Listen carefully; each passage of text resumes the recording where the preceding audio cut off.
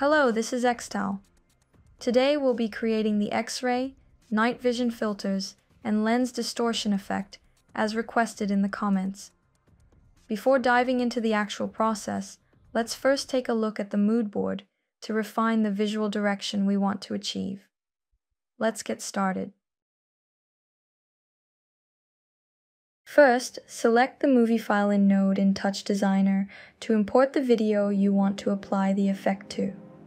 This node is used to load video files from external sources and serves as the input source for your project.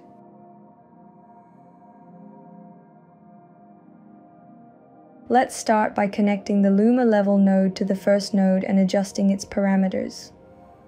The Luma Level node modifies the brightness range of the input image, allowing us to emphasize or compress specific luminance values. This is particularly useful for achieving high contrast and precise tonal adjustments in X-ray and night vision effects. Now let's fine-tune the parameters to achieve the desired look. After connecting the threshold node, we can adjust its parameters. The threshold node binarizes the input image based on a defined threshold value, creating a stark contrast between dark and bright areas. This helps enhance strong contrasts and emphasize silhouettes in the effect.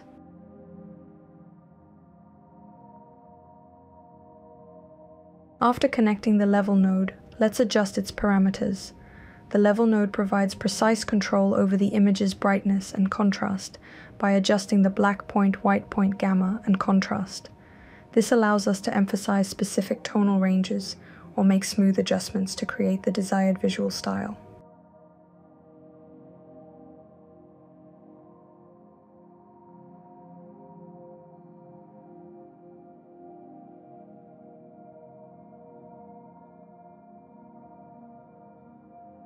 Next, we'll bring in the constant node and connect it.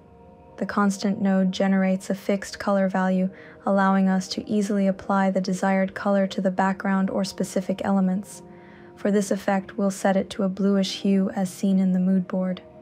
This color plays a crucial role in emphasizing the X-ray and night vision filter effects, helping to achieve the desired atmosphere. As you can see, we connect the Comp Edge and HSV Adjust nodes in sequence. The Comp node combines images, the Edge node enhances the edges to make the details sharper, and the HSV Adjust node fine-tunes the hue, saturation, and value to optimize the visual style.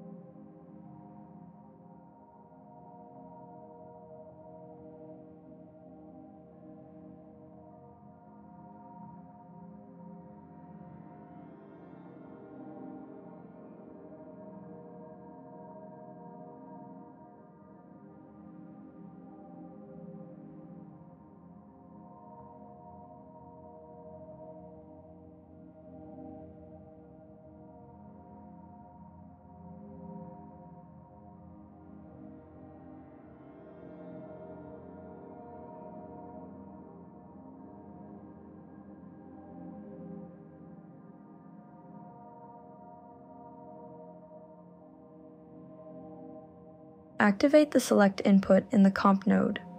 The Select input is an option that allows you to receive multiple inputs, enabling you to selectively choose which images or textures to composite. This feature allows for more precise compositing by adjusting various layers.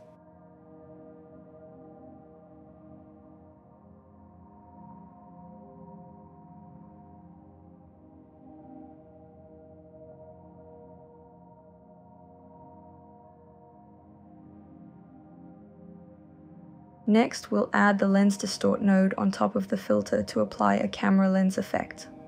The Lens Distort node introduces lens distortion to the image, creating a bulging lens effect that can warp or magnify the image. Adjust the detailed parameters to fine-tune and achieve the optimal lens effect.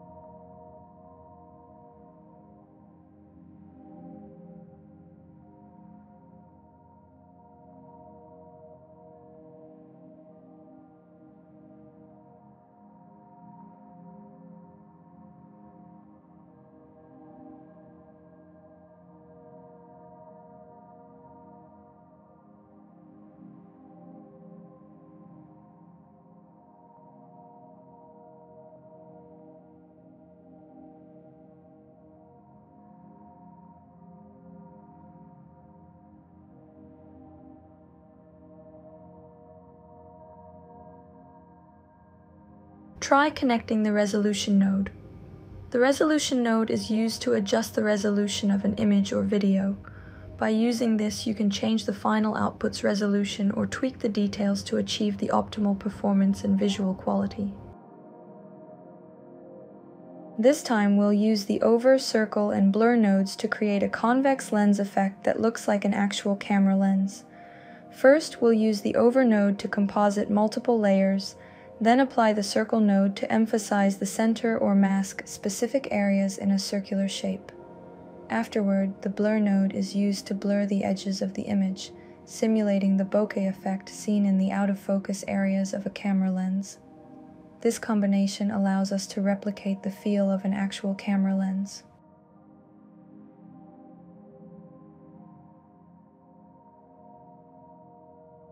Adjust the details and experiment with the parameters. By fine-tuning the settings of each node, you can find the right mood for the convex camera lens effect that fits your video. This allows you to control lens distortion focal effects and blur levels to achieve the optimal visual result.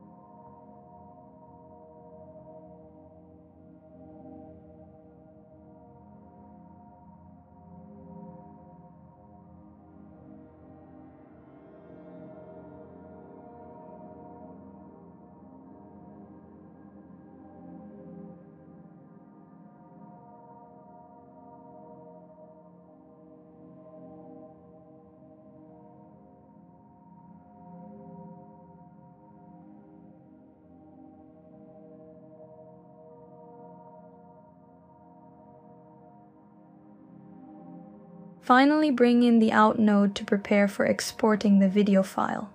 The out node outputs the final visual result, allowing you to export the entire project as a video file. By setting this node, you can export the file in the desired format and resolution.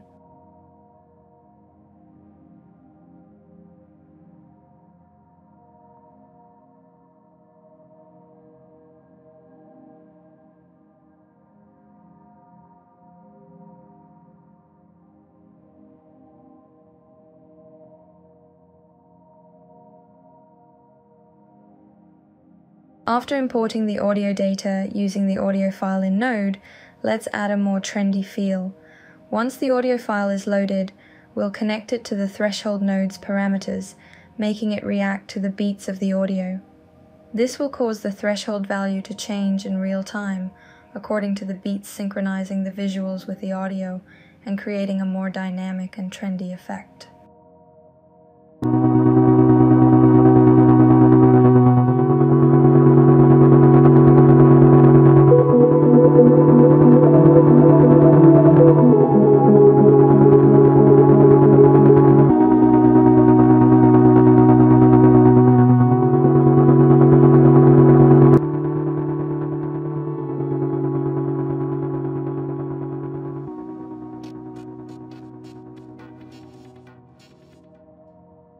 Use the detailed controls of the audio device out to adjust the size of the beats and control the movement of the visuals. The audio device out node allows you to manage the system's audio output, sending the audio signal to external devices. By adjusting the parameters of this node, you can fine-tune the beat size, allowing the visuals to react precisely to the intensity or strength of the audio. This enables you to synchronize the audio and visuals more accurately.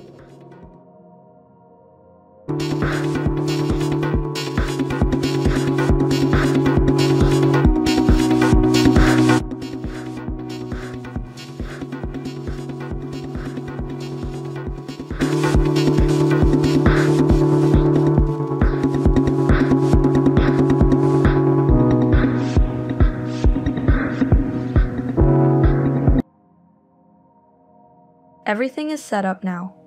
Feel free to adjust the filter parameters to create a visual that matches your personal taste. You can fine-tune the values of each node or apply additional effects to transform the final result into something unique and tailored to your style.